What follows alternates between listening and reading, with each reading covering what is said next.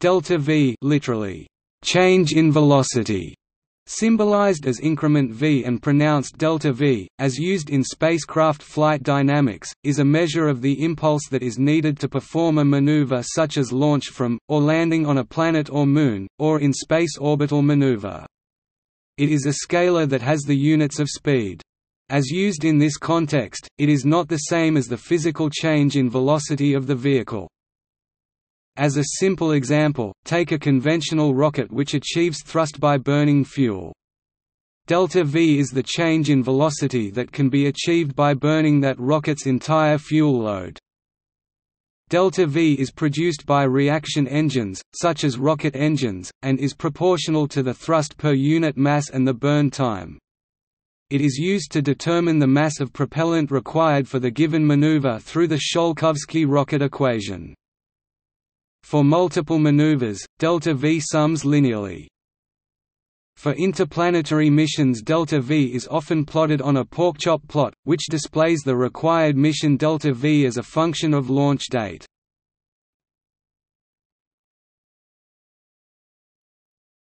Topic: Definition.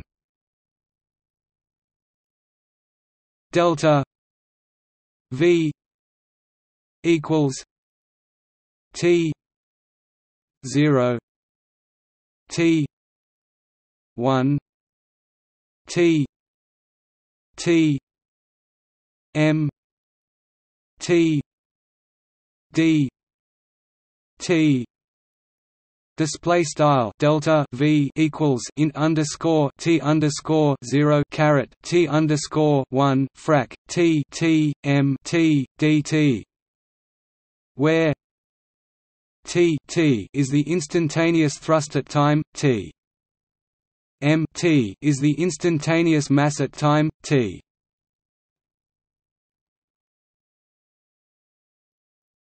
Topic: Specific cases.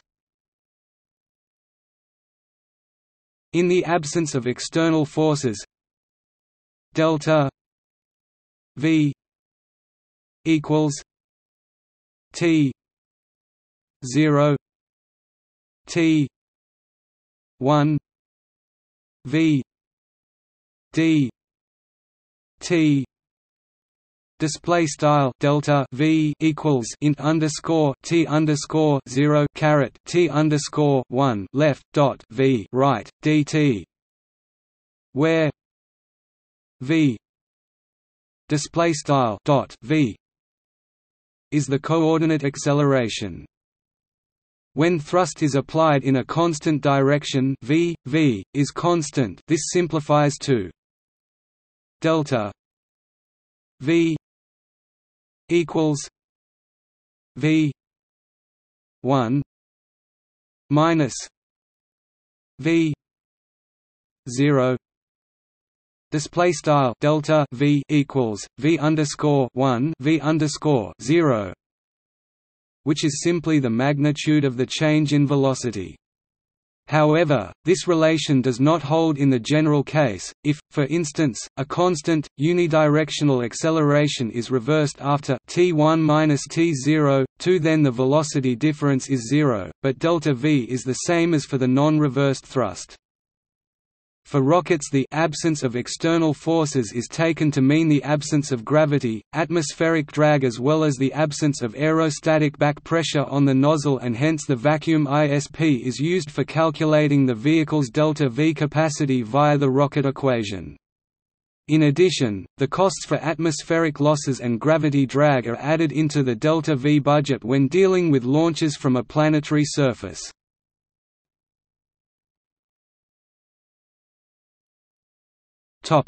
Orbital maneuvers. Orbit maneuvers are made by firing a thruster to produce a reaction force acting on the spacecraft. The size of this force will be where Vex is the velocity of the exhaust gas in rocket frame, ρ is the propellant flow rate to the combustion chamber acceleration, v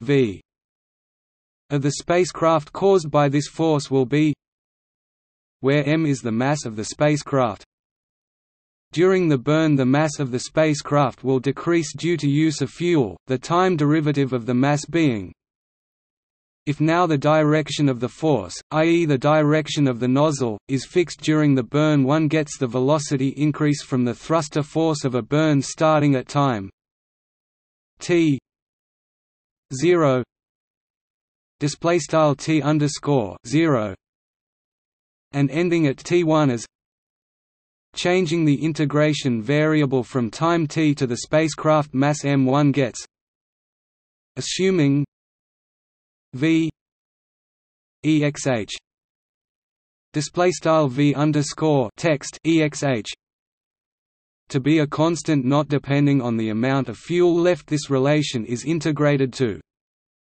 which is the Shulkovsky rocket equation.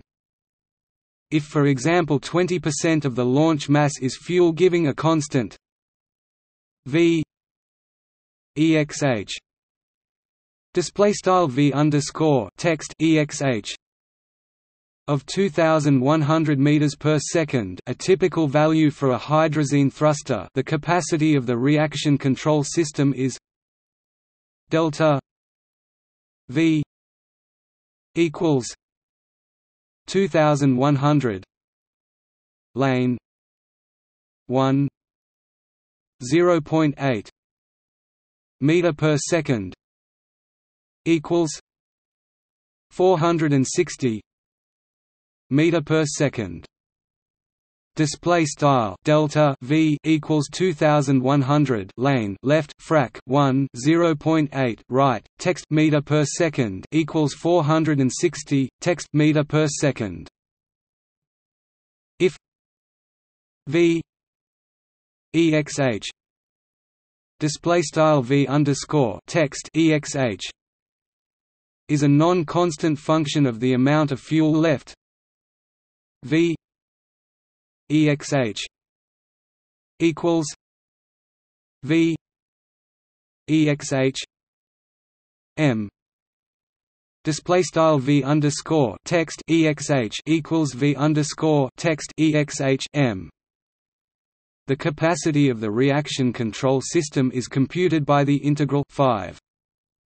The acceleration 2 caused by the thruster force is just an additional acceleration to be added to the other accelerations force per unit mass affecting the spacecraft and the orbit can easily be propagated with a numerical algorithm including also this thruster force. But for many purposes, typically for studies or for maneuver optimization, they are approximated by impulsive maneuvers as illustrated in Figure 1 with a delta v display style delta v as given by 4. Like this, one can for example use a patched conics approach modeling the maneuver as a shift from one Kepler orbit to another by an instantaneous change of the velocity vector. This approximation with impulsive maneuvers is in most cases very accurate, at least when chemical propulsion is used. For low-thrust systems, typically electrical propulsion systems, this approximation is less accurate. But even for geostationary spacecraft using electrical propulsion for out-of-plane control with thruster burn periods extending over several hours around the nodes, this approximation is fair.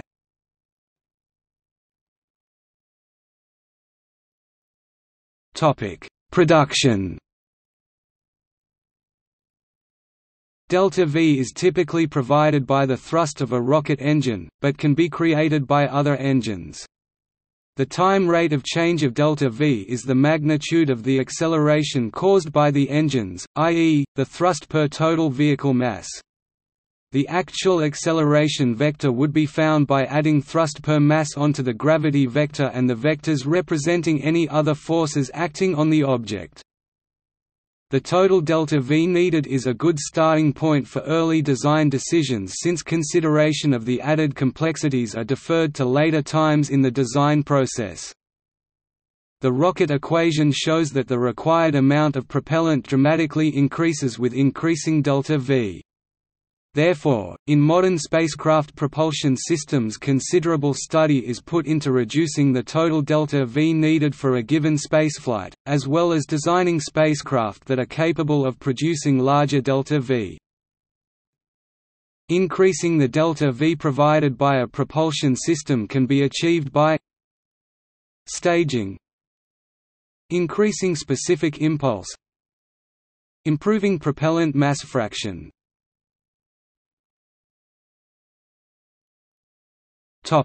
Multiple maneuvers. Because the mass ratios apply to any given burn, when multiple maneuvers are performed in sequence, the mass ratios multiply. Thus it can be shown that, provided the exhaust velocity is fixed, this means that delta V can be summed when m1, m2 are the mass ratios of the maneuvers, and v1, v2 are the delta V of the first and second maneuvers. m1 m2 equals e v1 v e e v 2 v e equals e v 1 plus v 2 v E equals EVVE equals M. Display style begin aligned M underscore 1 M underscore 2 and equals E caret frac V underscore 1 V underscore E caret frac V underscore 2 V underscore E and equals E caret frac V underscore 1 plus V underscore 2 V underscore E and equals E caret frac V underscore E equals M. End aligned where V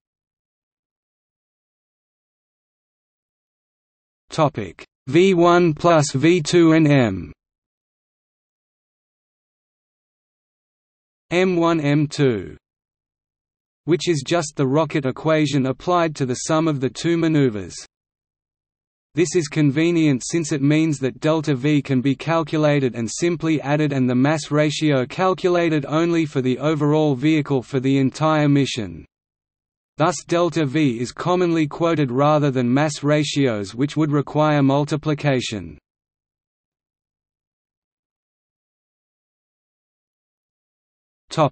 Delta V budgets. When designing a trajectory, delta V budget is used as a good indicator of how much propellant will be required.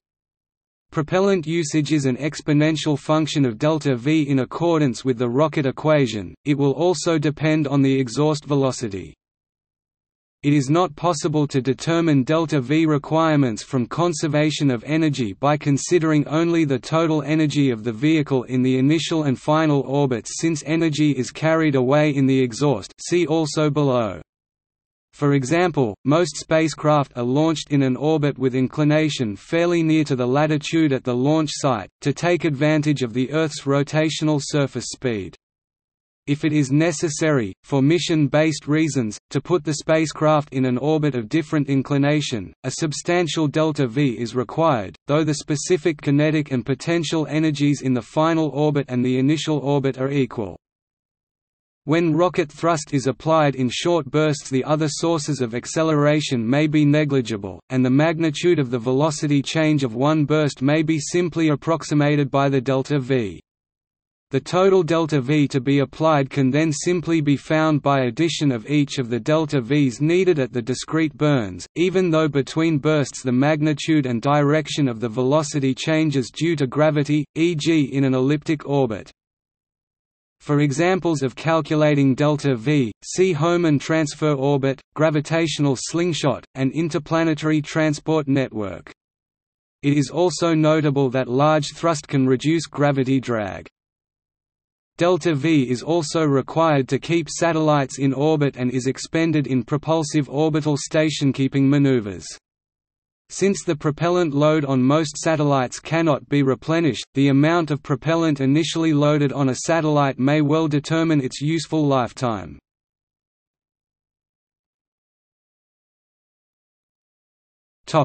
Oberth effect. From power considerations, it turns out that when applying delta-v in the direction of the velocity, the specific orbital energy gained per unit delta-v is equal to the instantaneous speed. This is called the Oberth effect.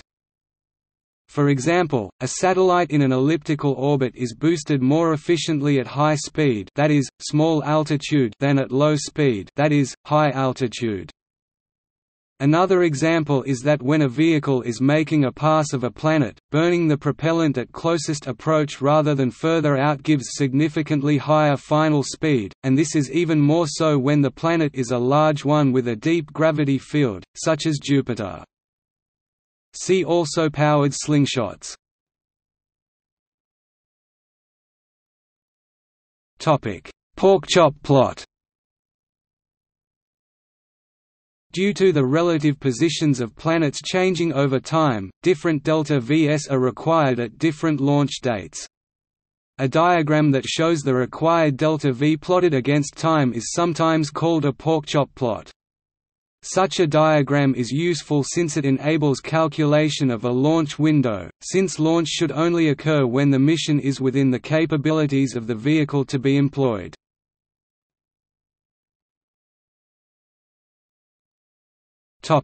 Around the Solar System. Delta-v needed for various orbital maneuvers using conventional rockets. Red arrows show where optional aerobraking can be performed in that particular direction. Black numbers give delta-v in km per second that apply in either direction. Lower delta-v transfers than shown can often be achieved, but involve rare transfer windows or take significantly longer. See fuzzy orbital transfers. The figure 2.5 for LEO to GTO is higher than necessary, and the figure of 30 for LEO to the Sun is also too high. C3 Escape orbit, Geosynchronous orbit, GTO, Geostationary transfer orbit, L4/5, Earth-Moon L4-L5 Lagrangian point, LEO, low Earth orbit.